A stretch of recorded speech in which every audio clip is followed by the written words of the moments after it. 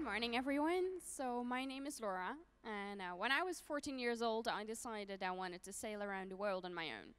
So today I want to tell you a little bit about this journey, why I wanted to make it, what I learned from it.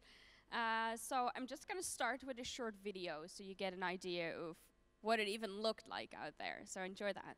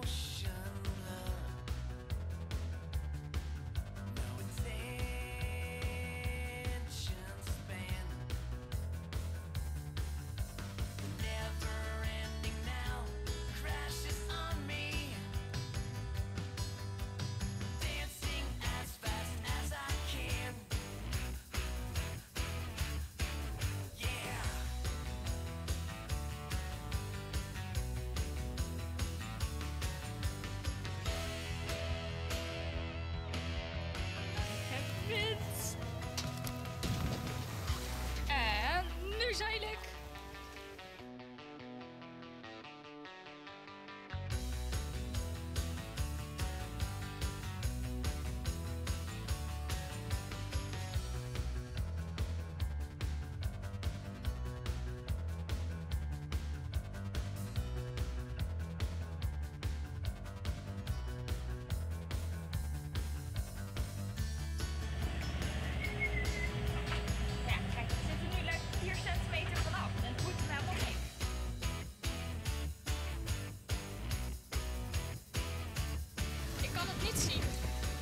Maar het is echt heel raar om er zo dicht bij land te zijn.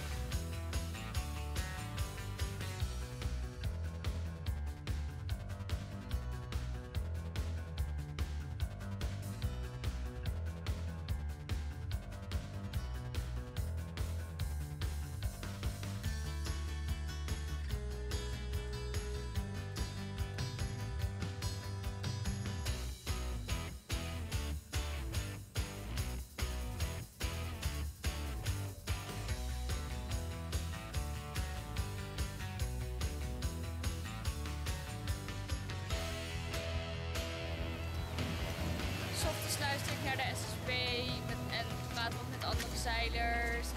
Gooi alle vliegende vissen weer van dek af, de kleine inktvisjes.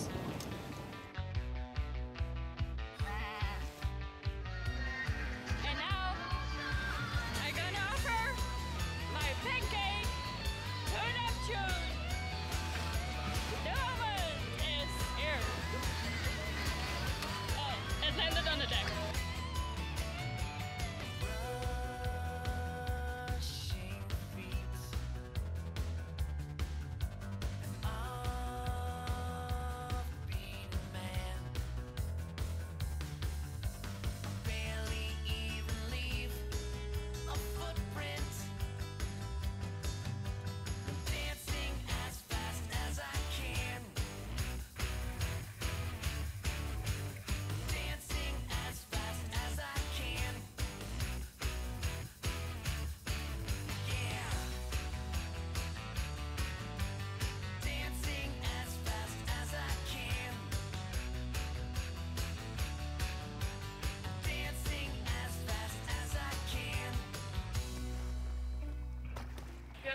Guppy.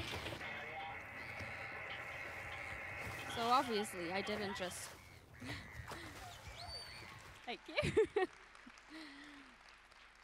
So I didn't just wake up one day and decide that this is what I wanted to do. I grew up quite unusually. So my parents sailed around the world for about 7 years. They started off in Holland, sailed to New Zealand, which is where I was born. So I actually grew up with them on the boat, sailing around the world. And I was about 5 years old when we came back to Holland, which is where my dad is originally from. My mom wasn't a big sailor, actually. She kind of didn't, well, she kind of hated the sailing, really. So she said, you know, if we're continuing the sailing thing, I want a bigger boat that's more comfortable. And by that time, my younger sister, Kim, was also born. So we were two little girls on this boat, and my mom said, I don't want to do this anymore in this boat.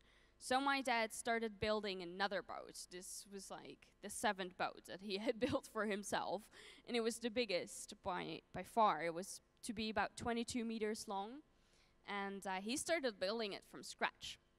Sadly, about a year later, I was 6 years old, and the boat was just a little bit further than on this picture. My parents decided to separate. So they got a divorce, and they gave me the choice who I wanted to live with. And I had always been drawn to the water and to the boats. I loved being with my dad building this boat and watching him. So I chose to live with my dad. And my younger sister automatically went through my mom. And we kind of never really saw each other much anymore, although we did both live in the Netherlands. Now, by now, the boat is almost finished. My dad did continue building this boat, so while I grew up, and yes, it did take him a little while. Anyhow, you can imagine that while growing up on this boat and seeing my dad build it, I got quite inspired to build my own boat, which looked like this. I was very proud of it. And it really kind of is where all of my adventures started. I built this, and I sailed it across the river where we lived, which was a reasonably big river. And I was so nervous, and I was so excited, and I got to the other side, and there was like a little beach in a tree. And it really felt like I had made a world voyage of sorts. Of course, as I grew up and I got bigger boats. I started doing a lot of competition sailing in Holland. Did very well in that. But this feeling I had when I sailed this tiny little raft across the river and got to this beach, that I had somehow like completed a big adventure.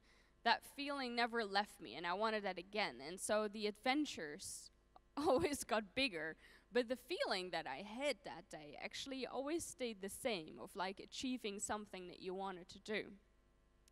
Now, by the time I was 10 years old, I had found an old abandoned boat standing on the shipyard where we were living.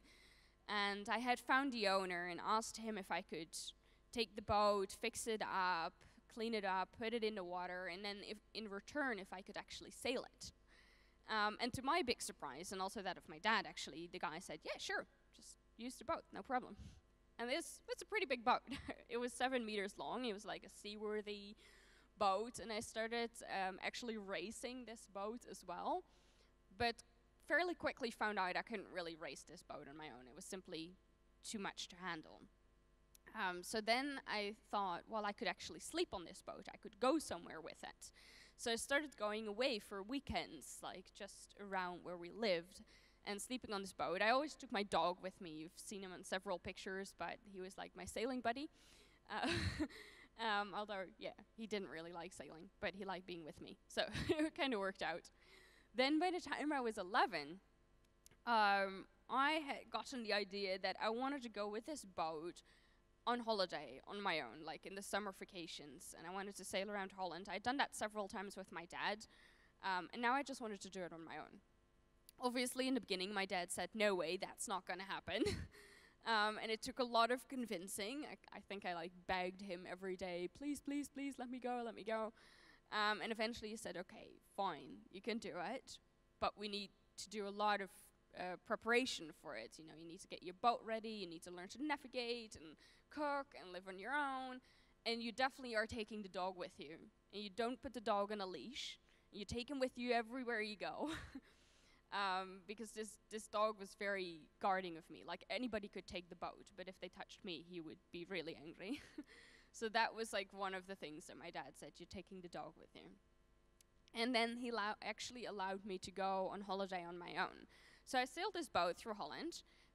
when I was 11, like for 7 weeks. I just traveled around. Then when I was 12 years old, I did the same thing again. I just went around the whole of Holland for 7 weeks on my own. So then by the time I was 13, I kind of thought, well, what am I going to do now? Because I've kind of seen everything in Holland, and I want to go somewhere else. So I decided it was a really good idea to sail to England. That's about 100 nautical miles from Holland. Takes about 24 hours to sail there. And this boat was definitely seaworthy enough to do it. So I didn't actually think that my parents were going to allow me that. I didn't really think anybody would think it's a good idea. I was smart enough for that. So I thought, well, I'm going to do it anyway. And I got my boat ready. And I left off in like a short school holiday and sailed to England without anybody knowing. I thought it was a great idea. It wasn't such a great idea. But anyway, I was on my way, and I had this like horrible weather. It was just foggy, crappy. Of course, I had no radar on this boat. I just had like paper charts, a GPS, and well, somehow I did make it to England. Fine, actually, without much accidents, although I was really nervous. So I was proud of myself, of course. I got there, I was happy. I was there for a few days, and then the police turned up, asked me what I was doing there. So I explained to police what I was doing there, and that I had sailed, and that I would sail back, and it was all fine. They didn't really like my explanation much. So they actually took me to the police station in England. And, at that stage, I didn't actually speak much English. So it was really funny. And I was just sitting there at the police station, and they called up my parents, and they were, of course, very happy to hear that I was safe. But they wouldn't let me go until my dad actually came to England and picked me up from the police station. He wasn't happy. So, yeah, it didn't turn out that well to not tell anybody about my story. But, yeah, we were there in England together for a few more days, and then my dad said, well, you sailed this boat here, it actually has to go back to Holland as well. And I said, yeah, sure, of course, I'm going to sail it back. He said, all right, you sail it back, I take the ferry. So he took the ferry, I sailed it back to Holland, and it was really on this trip, I had a much better trip on the way back, I do have to say that, it wasn't as crappy as this. But I was sitting there in the boat thinking, okay, so what am I going to do now? Because obviously I hadn't learned my lesson, and I wanted to do something else.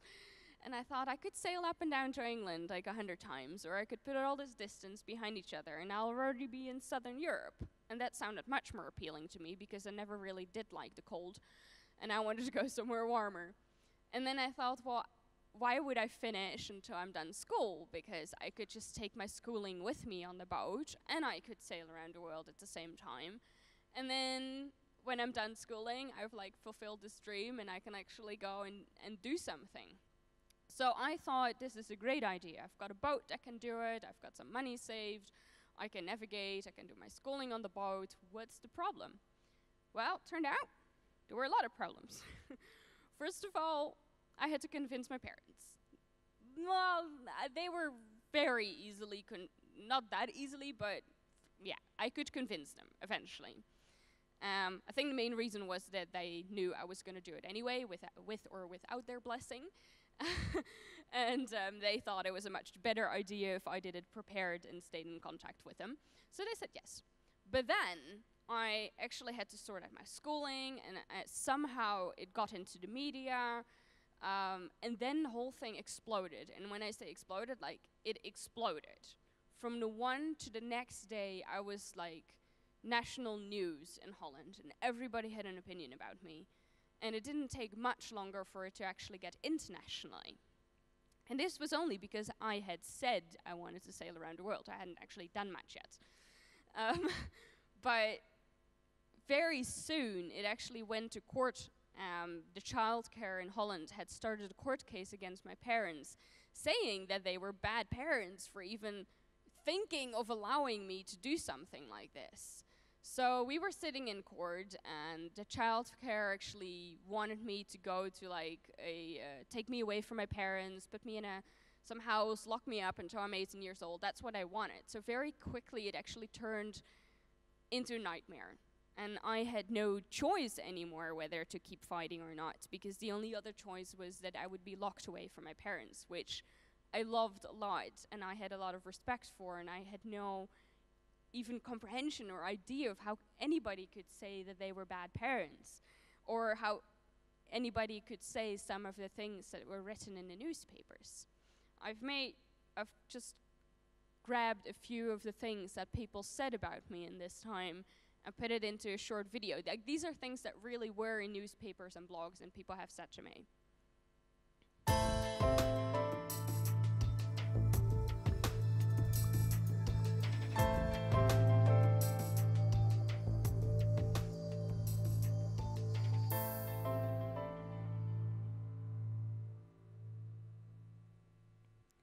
It was so insane. Like, I didn't know anything about this, obviously. I had just been on a boat my whole life. I had sailed my whole life. But I had no idea about all this paperwork, about lawyers, about court cases, about media, how to deal with media. And yet I had to, because I had a dream, because I wanted to do something with my life. And all these people said, no, you're absolutely crazy, you can't do this. But I felt so strongly that this is what I wanted to do, that I needed to do this somehow. And I had to keep on fighting. So I did, and eventually it actually took a year of fighting through court battles. I think we went through like 8 court battles. And of course I am very blessed that my parents and my family stood by my side. I think I could have never done it without them. There's always people you need around you that support you. But this battle that I had to fight was so much harder than any battle I actually had on my trip, than any storm I had seen, because I had no idea how to deal with it. So eventually, they actually said my boat was too small. I needed to get a bigger boat. We had to fix that one up again. So everything I knew about maintenance and fixing a boat, I actually had learned from my dad. So this is the boat that actually sailed around the world in. She is 38 foot, so that's about 12 meters. And yeah, it's kind of just like a camper van. You have got everything in it you need. You've got a little bed in the kitchen. Of course, I've got my navigation station where I have my charts and my GPS and all that. There's a toilet.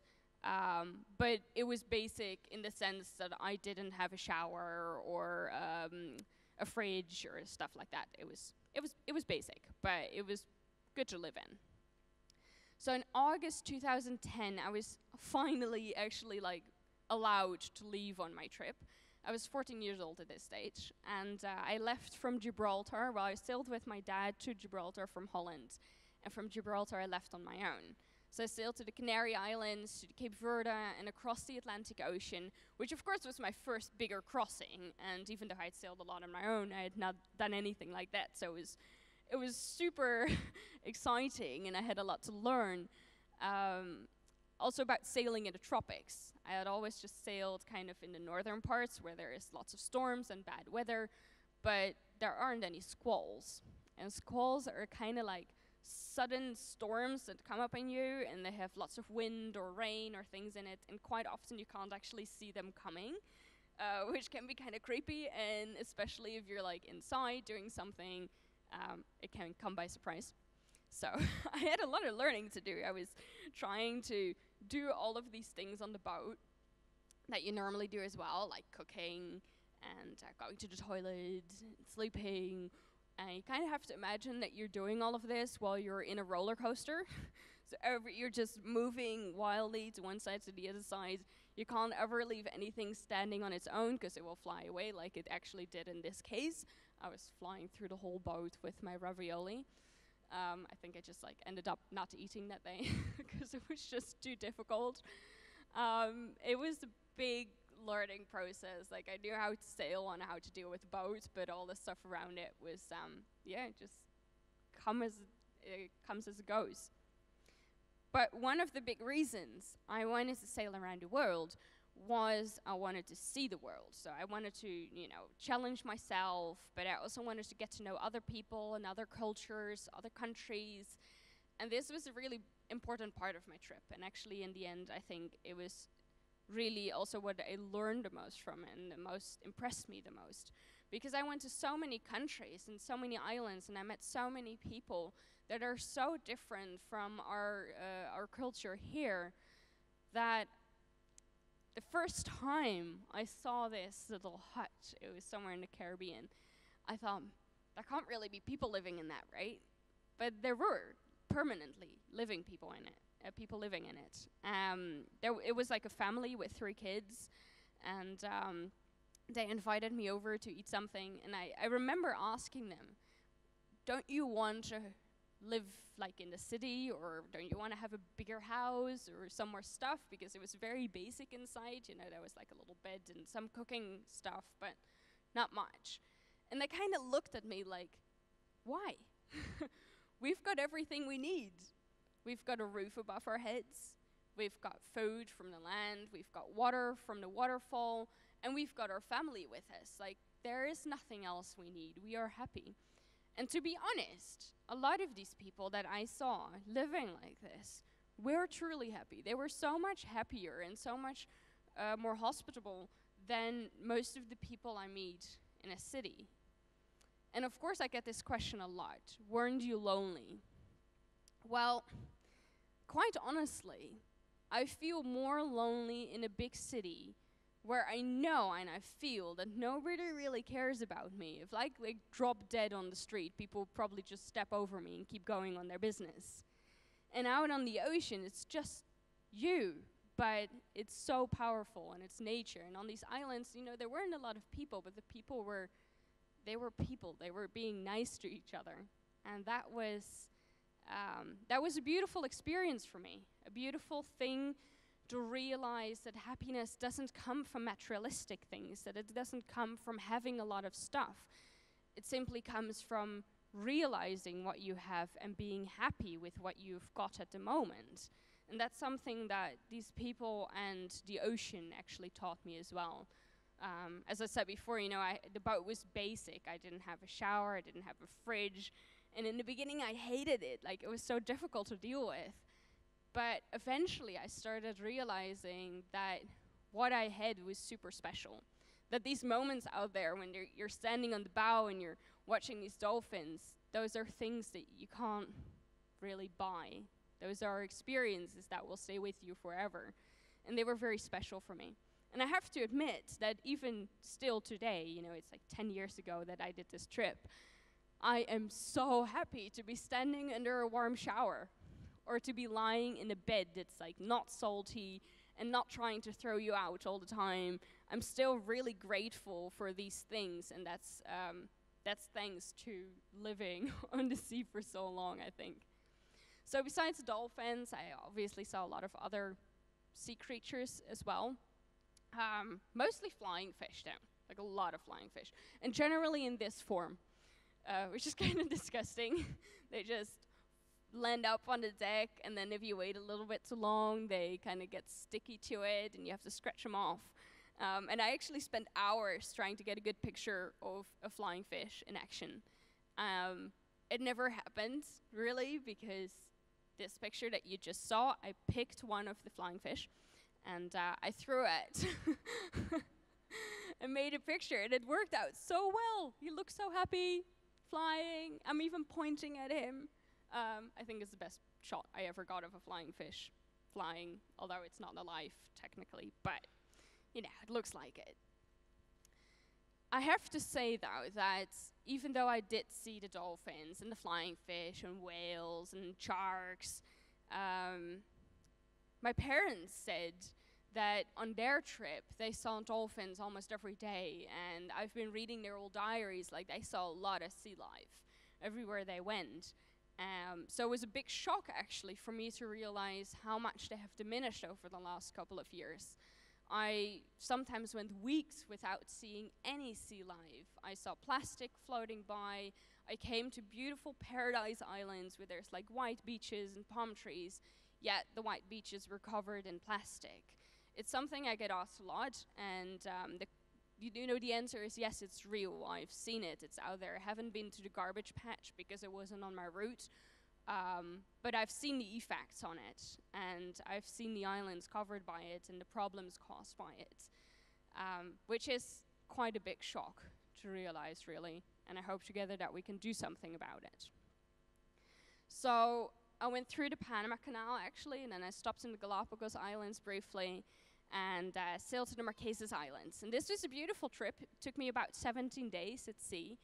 The weather was great, but then suddenly one day, about halfway through the trip, a big wave came and just kind of like hit the boat, and I fell into the boat. And somewhere along the way, I hit my foot and I had quite a deep hole in my heel of my foot. And it was bleeding a lot. And, well, I kind of bandaged it all up again, but obviously I couldn't walk very well on the boat. On the boat it was alright. It's just 12 meters, so you don't have to walk that far. Although it's difficult to hop on one leg when the boat is moving so much. But the big problem was that it was just salty air, it was wet all the time, and the wound just didn't want to heal. In fact, it just kind of got bigger and bigger because it was just like, wet all the time, and it got really gross. But then on the boat, there's not really any bacteria or viruses or things that can go in it. Of course, I was going to one of these beautiful tropical islands with lots of creepy stuff.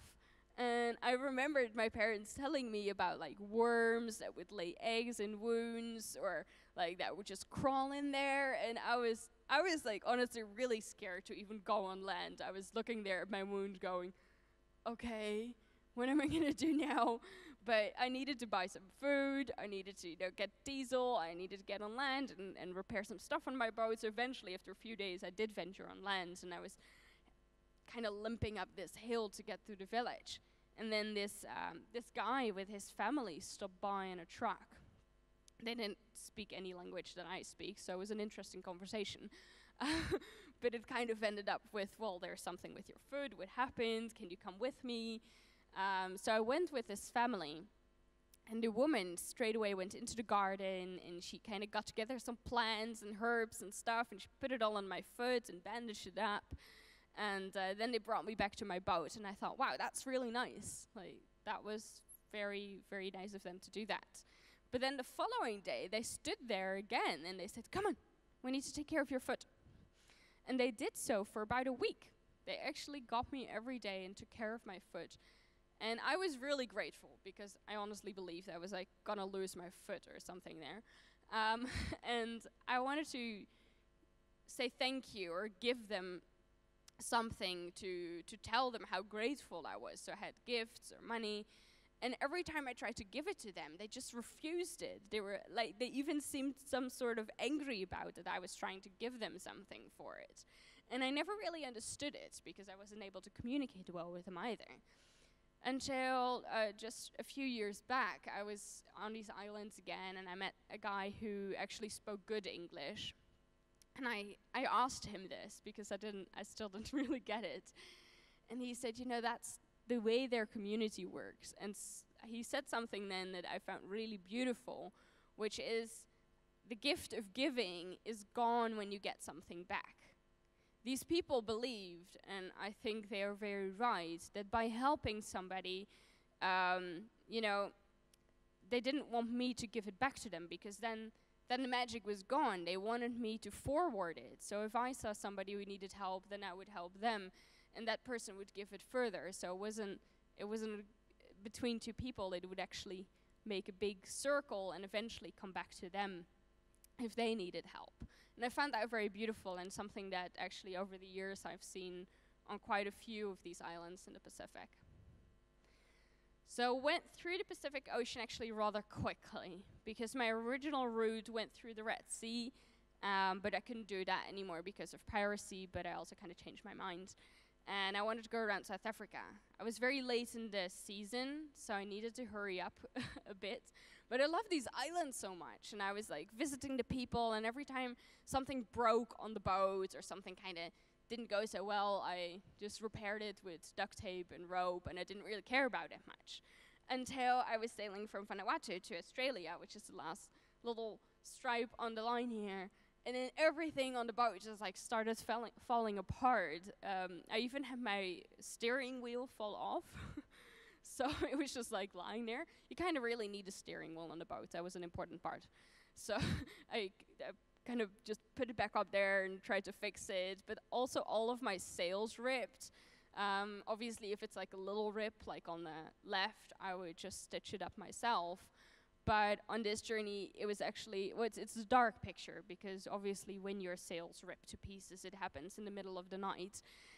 And it was just a huge gaping gap in the Genoa. And then the next day, actually, my mainsail tore apart as well. So it took me quite a while to get to Australia. And when I was there, I had a lot of fixing to do on my boat. And it was really a lesson for me, because I was like working on the boat for about a month, trying to fix everything again, that when something isn't quite right, and I think this doesn't only apply to the boat, but to life in general, if something is a little bit broken, or it just isn't quite right, the problem is only going to get bigger. So if you don't fix it right away, it's just going to expand, and at some stage it's like really going to go very bad. As I experienced here, because on that trip, like literally everything fell apart, and I had so much work to fix it all again. Whereas I could have probably just spent a couple of days on each island fixing it as well. Another big decision I made on my journey was to not have any financial sponsors. So I had sponsors for like the solar panels and the sails and some things I needed on the boat, but nothing financial. And this was a decision I made quite early on, actually. It wasn't because I couldn't have them. They were there, but I really felt like, you know, it was my dream, and I wanted to fight for it. I wanted to stay at mine, and I wanted to do it my way. I was very firm in that. And I felt like if I was going to get sponsors, they would turn my dream into their business and tell me what to do. I didn't want that. You know, it's their right. It's the way sponsorship works. But at this stage of my life, I didn't want that. It obviously had a lot of consequences. It meant that I actually had to work along the way, so I had to like find a job as crewing on other boats, or fixing things, or doing presentations every now and then, and eating cheap food like pasta, anchoring out, fixing things myself. And this picture actually applies to it quite well, because in Darwin in Australia, I needed to get my boat out of the water, and that's very expensive. So I was sitting there, okay, I've already like wasted all of this money on repairing my boat, and now I also need to get it out of the water. But there's also a huge tide difference, like 7 meters between high and low tide. And I saw these posts on the beach, and I asked the local people whether they were still used. And they kind of just looked at me and said, well, what would they be for? And I was like, okay, so they're not used much. Because I do actually think that this is what they're originally for. Maybe not. Maybe there was something else. I will never know. But on high tide, I went up to these piles, and I tied up the boat and just waited until the tide went down, until I could, you know, do a few things on the underside of the boat. And then the tide went up again and down again, because yeah, you don't have a lot of time to work on it before it's up again, and I had quite a lot of work to do. But it did save me a lot of money, so that was good. Then obviously the boat was very basic as well, so I had like no internet on the boat, no like big communications. I had a VHF radio, which enabled me to talk to like other sailors if they were close by. And yeah, that's about it. Just my charts and my GPS, which is actually quite nice. Obviously, yeah, if things broke on the boat, I had to fix it. And then the everyday life stuff as well. So doing the washing, cleaning up, cooking. And I hate cooking. Like, I think that part was the hardest part for me, because I loved working on the boat and doing stuff with the boat, but then also having to cook every day while you're in a roller coaster was quite horrible. So it generally just ended up being pasta and pancakes all the time, which you can live on for about 2 months until you start feeling really exhausted and sick. Then you really need to have some fresh food. So, well. From Australia, I sailed in a straight piece to South Africa. That took me about 48 days. It's like 6,000 miles. And it started out fantastic, which is like 2 weeks of absolutely no wind, which might seem quite nice, but isn't actually, because out in the ocean, if there's no wind, there's always still a big swell. So the boat is still rolling and the sails are flapping, and it's kind of just driving you crazy because there's nothing you can do, and it's hot and humid and stuff is breaking and you're not going anywhere. And I hated it. It was horrible. Just being powerless to do anything.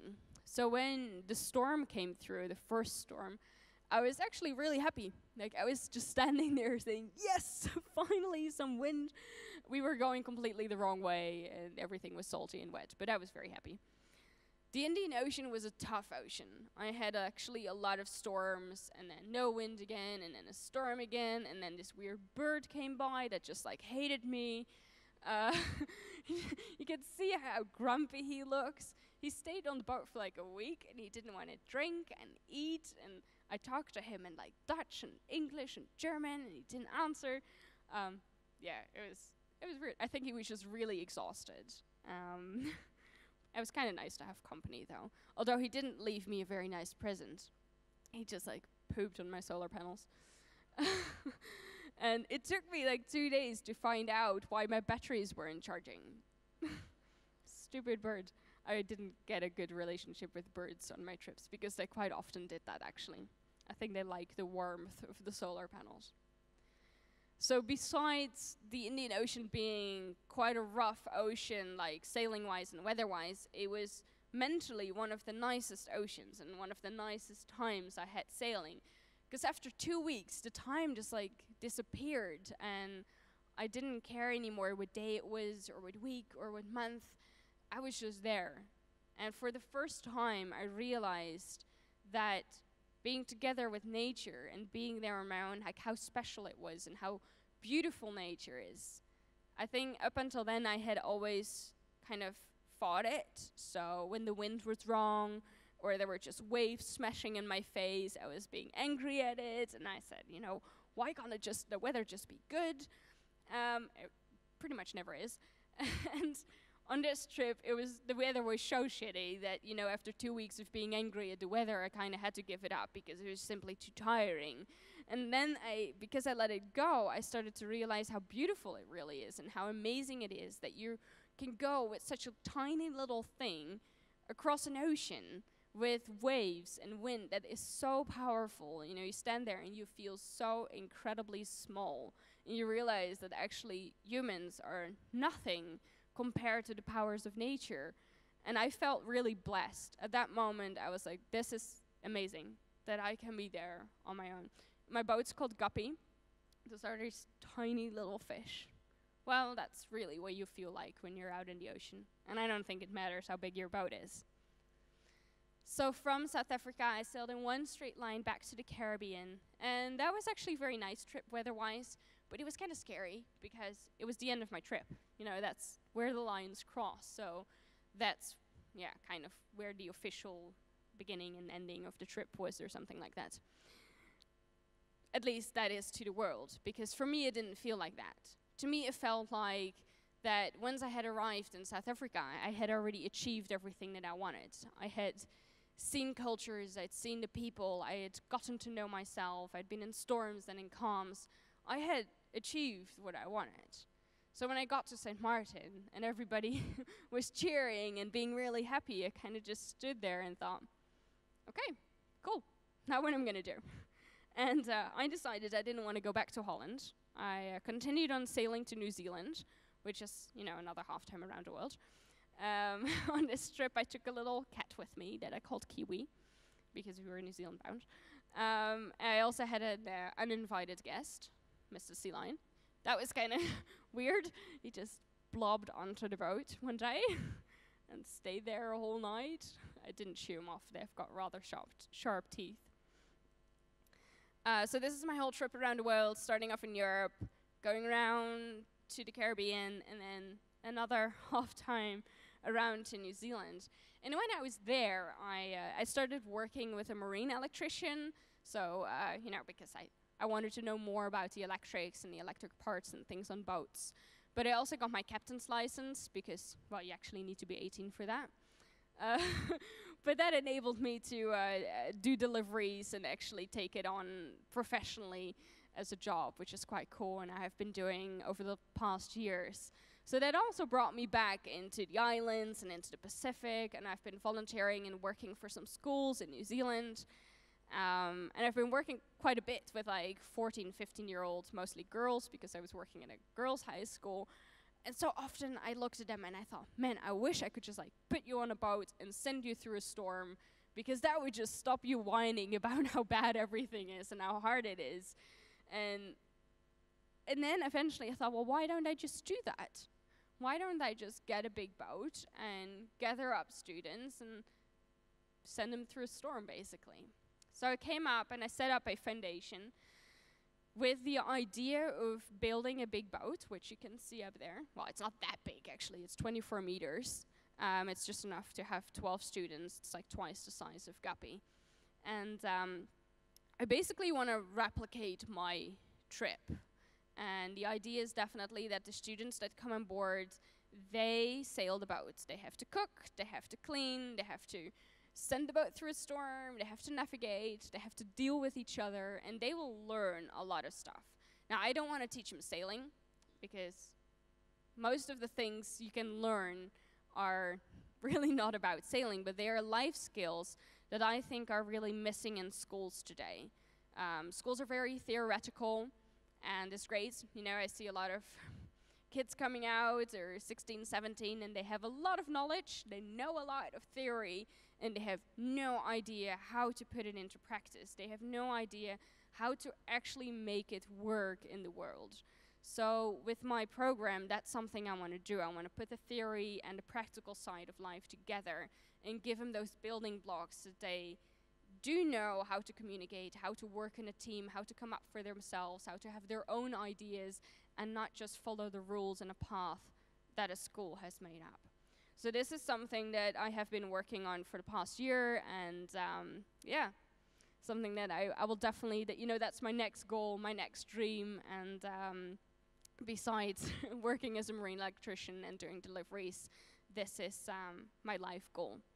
So if I can leave you with anything today, you know, there's a lot of people here that have dreams and want to do something, and I'm sure you're already on a good way, but what I have learned most is that when you have a dream, it's going to be hard. Like, you're going to fall on your nose, stuff isn't going to work, and people are going to say you can't do it, and that's going to be really tough. But there is nothing as fulfilling and beautiful as actually reaching your goal, as actually fighting for it. It's worth it. Please keep going. Thanks for listening. Thank you, Laura. Wonderful talk. Very interesting. So many different areas that we could go with your talk there. Tell us again, just remind us again, so when you're on that boat, what communication? You said you could talk to other sailors, to other boats. Did you have a direct link to anyone back home? So I had a satellite telephone, like in emergencies. I could actually contact somebody or contact my parents. In the beginning, I didn't really have much, but then halfway through my trip, I got an SSB radio, which is like a long wave radio, and I could actually send short messages home. Okay. Yeah. So you got SMS on the boat or something like that? Yeah, kind of like that. Okay. And so did your family need, or whoever's at the other end, need an equivalent device to pick that up and listen to those messages? Yep. Interesting. And is a satellite phone really expensive or something to call? Yeah, it's like super expensive, so I wasn't really allowed to use it unless it was really necessary. Were there some times when did you look at that satellite phone and go, oh, I could just make a call? Or? Yeah, sometimes. But then I thought, no, I'm gonna have to, I'm gonna have to do this myself. Did you have to call a few times? I called once, which in the end was actually kind of stupid because it was in the Torres Strait. It was like a difficult stretch of water with lots of reefs and ships, and I was really nervous. And then this sail ripped in half, and there was just kind of a lot of wind and ships, and I didn't, like, for a moment I was just not sure what to do, and I called my dad, and he picked up and he said, well, have you filmed it yet? And then he just hung up, and I was like, what? I think I was so shell-shocked that I just grabbed the camera and started filming. and started explaining to the camera what had happened. Yeah. And through explaining it to the camera, I kind of went like, okay, it's not that big of a deal. I can deal with it. It's gonna be okay. That's an interesting tool in being able to detach from a situation if you're spending so many days and weeks alone in your own head. And you said, you went up and down in those journeys. That was, I guess, a method of detachment to get away from yourself. I'm not just with my own head, I'm talking to a camera. Yeah, definitely. I did that a lot. I talked a lot of bullshit to the camera.